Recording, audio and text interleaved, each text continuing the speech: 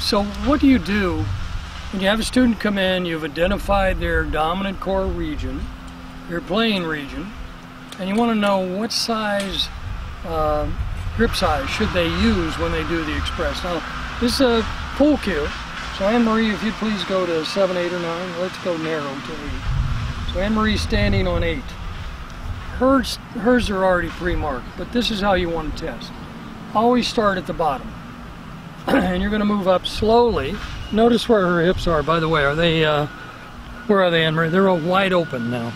Okay, Anne-Marie, let me zoom in on your hip line here.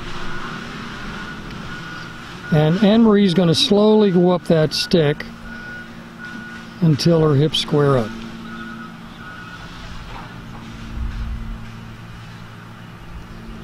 And she's able to feel the rotation, by the way.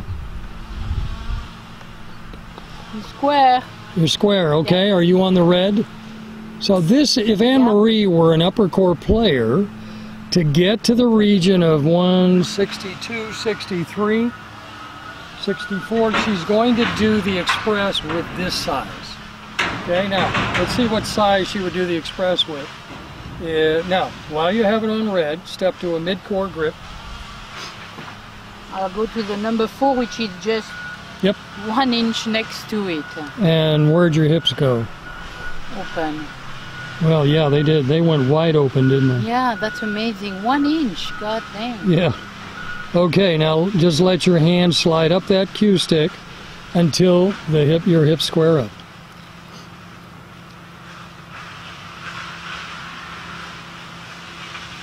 Should be pretty good there.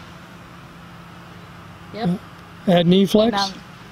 Yeah, you're absolutely square. And you do, yeah, ask your student to add knee flex when you, and you want to do this 2 or 3 times. So you're making sure, you know, they have their own cue stick.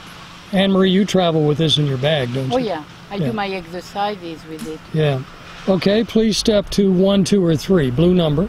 So all we're doing is we're going to a larger grip size. Yeah. And relax. And I can feel I'm open. Okay, add knee flex, please.